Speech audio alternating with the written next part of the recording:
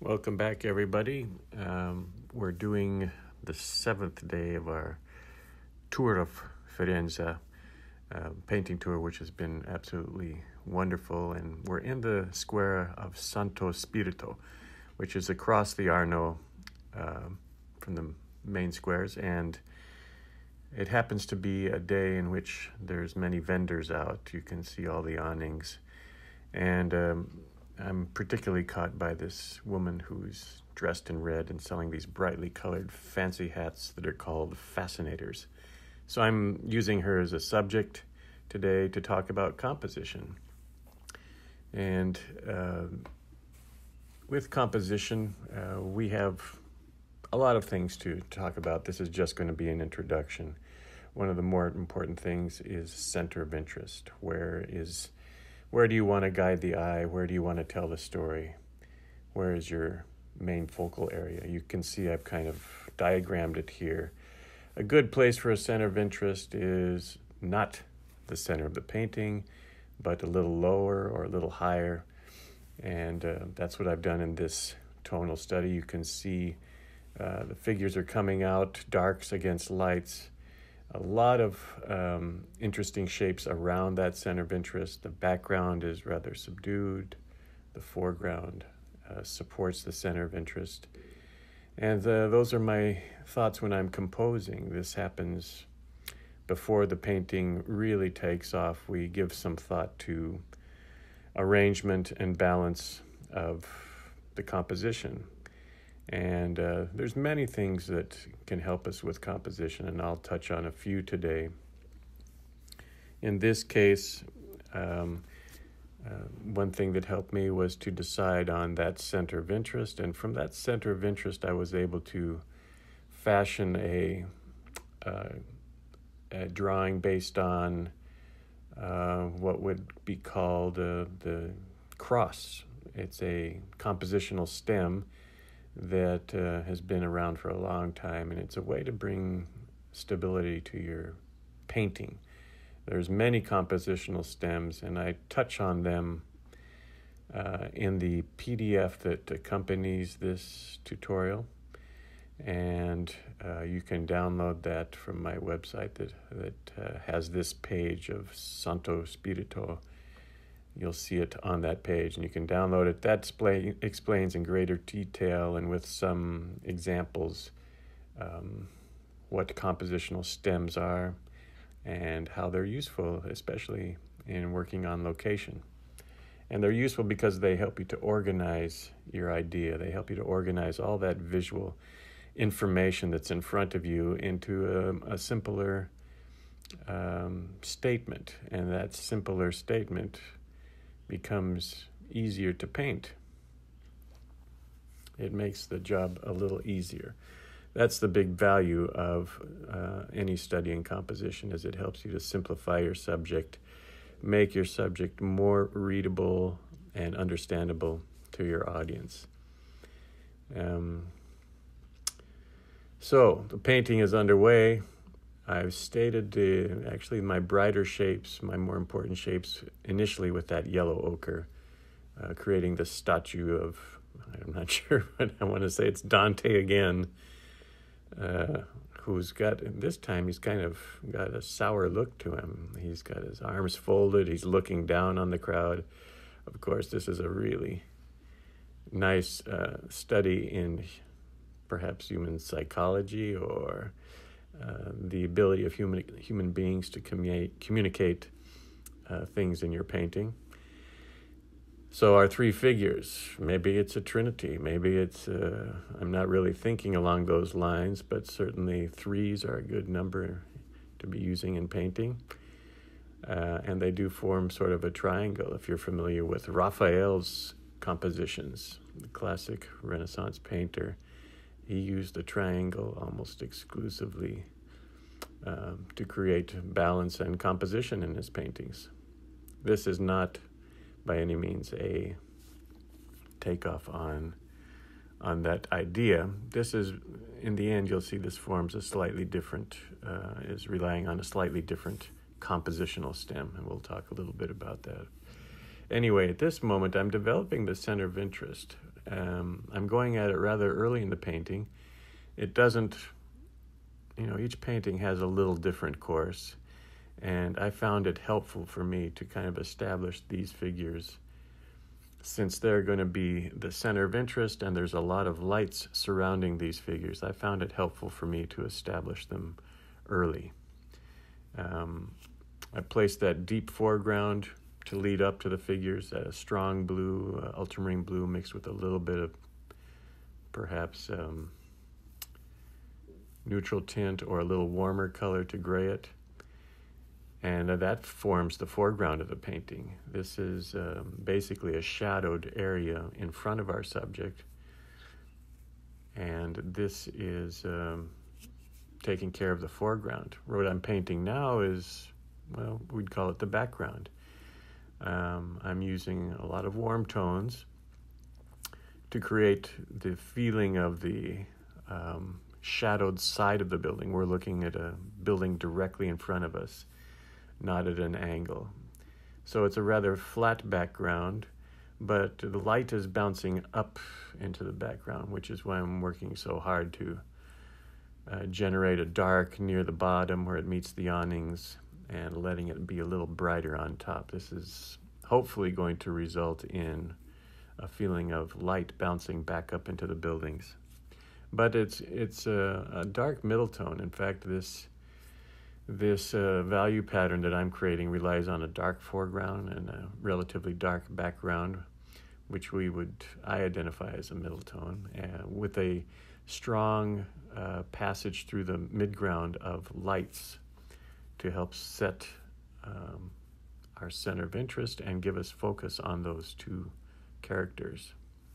I believe they're engaged in some sort of transaction here.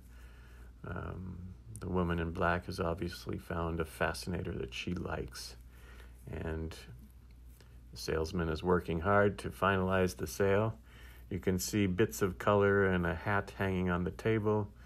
These are to make the scene look a little more festive, because it truly was a festive area with all sorts of vendors in the square, selling vegetables, selling products from their farms, selling antiques, selling souvenirs.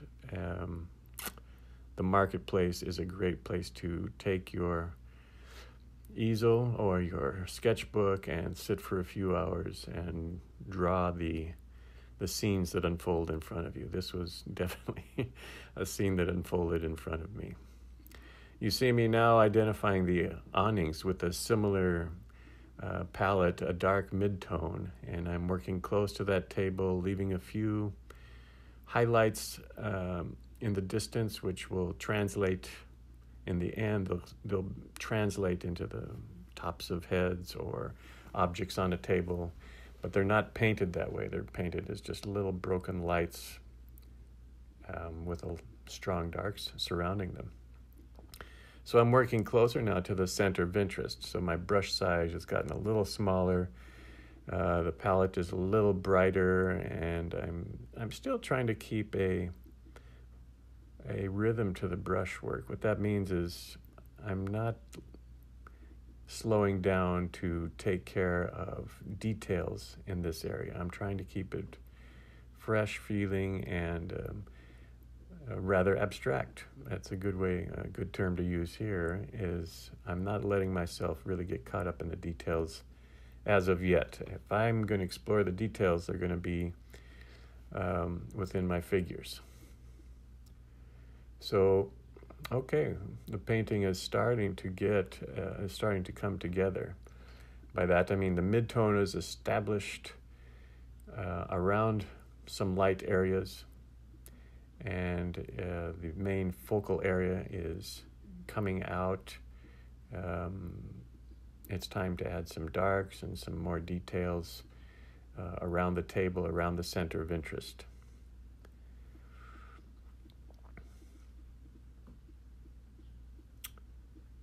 With the composition, you want to give some thought before you start your painting. This thought process can be simply cerebral. You can kind of look at your subject and consider what sort of compositional stem might work here, or you might consider what am I going to leave out, what am I going to keep in. These are thoughts that you can also deal with in your sketchbook. I find it really helpful to either sketch or do this monotone painting before I start. It doesn't take a lot of time, and it helps me to warm up, and it also helps me to resolve some of the compositional ideas. So you notice that I give a lot of attention to doing these tonal studies, and that's the reason. It's multi-purpose, but it helps me to resolve the composition, or it helps me to generate a composition. And so I find it a very useful tool. Sometimes they turn out to be nice little paintings all by themselves. So the lights have gotten more and more refined in this painting. The passage of light is very important to me, how it's coming over the tops of the awnings and creating a strong diagonal behind the hat, behind our figures, across the pavement. Those angles are crucial to me. Number one, they describe the light, but they also help lead us. We have a term called leads, which are basic. Leads means the edges of shapes or lines within the painting that direct your attention. They direct your attention wherever you want it to go. In this case, I have this strong passage of light moving towards the figures on both sides, actually, down the awning on the right-hand side or across the pavement on the left-hand side. There's also a strong light in this severe statue of Dante looking down on the... No, I'm calling him Dante. In truth, I don't know. So I have to do some research. Anyway, this statue is looking downward, but the light passage on the front of the statue forms a line that moves your eye in the direction of the Fascinator. And the tabletop light, another line that intersects that vertical line, also directly behind the Fascinator. So there's a lot of little things that can be used to move your audience through the painting. And all this is kind of set in motion by what you identify as your center of interest. So that's a very important stage to face in your painting. A good question to ask yourself is, what do I want to say in this painting? What do I want my audience to take away from this painting? What is interesting to me about this scene? The answer to the question usually leads you to your center of interest. In this case, it was fairly obvious that the transaction between the Fascinator and her customer was what interested me. And so the light certainly helped in this case.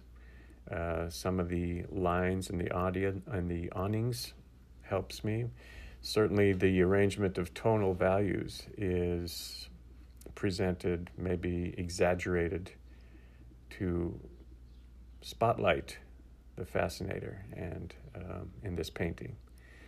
So these are thoughts that enter my mind as I'm doing a tonal study or as I'm thinking about my painting. And this actually precedes the performance of the painting. And I find that separation to be helpful to me, and I put that forth as a technique. In other words, do your thinking, do your planning, do your decision-making as much as you can before you start your painting, so that you can give more attention to what's going on with the watercolor. The watercolor, as we know, it's a media that is based on timing. Many passages you need to get done within a certain amount of time, so you feel this rush as you're painting. And to try and juggle compositional ideas and make those decisions as you're painting usually ends up not so good. So making those decisions through a sketch or tonal study, or simply by thinking about it before you paint, is very, very helpful. And it's relaxing too. It calms you. It calms you before you get into the painting so that you're a little more confident and a little more sure about what your steps are going to be, where you're going to bring focus and attention. And it helps you to also to go back and adjust certain areas. If an area is too bright or taking away from the center of interest, or if there's, for some reason, a distraction in some part of the painting, you can adjust that later. So we're coming down to the final stages in this painting. Not a lot has, certainly there's been more details added, more highlights, more suggestions of clothing and things on the tabletop. Our statue of Dante is coming out from the background a little more. You notice previously I painted the windows into the wash that had dried behind the statue. They were painted very loosely with a single color to not draw you back there. They were certainly attractive in their own right, but I tried to keep it simple and at the same time bring about that beautiful decorative quality that all the architecture in Florence has. In particular, some of these squares are just beautiful. And it's real easy to get lost in that. So in my mind, I'm thinking to keep them simple and descriptive, but not taking away too much from this midground, my center of interest. And I'm struggling a little bit with this statue. You could probably notice that. He's lost some of his strength, so I'm going back in and fortifying some of the edges, working behind him with a little more dark into that window to bring it out just a little more. And this is the stage where you certainly want to finish things to your plan, but it's easy to overfinish also. So another discipline that I try to adhere to when I'm painting is I try to finish the painting or step away from the painting, let's say, before it's really finished, and give myself a chance to look at it the next day or over the next few days and decide if I want to add anything or refine anything. This is especially true where you're looking at your painting, you feel that something's not quite right, something's off, but you're not sure what it is. Reflection is good for that. Well, here's the finished painting.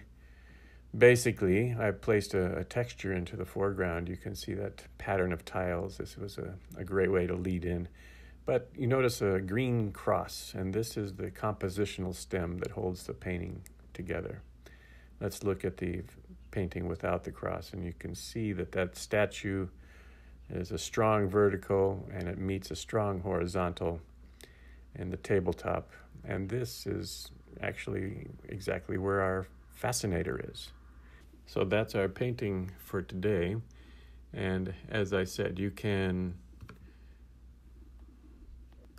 download a tutorial that explains compositional stems in more detail. It presents some other compositional ideas as well from my website, as well as a materials list. Thank you for watching.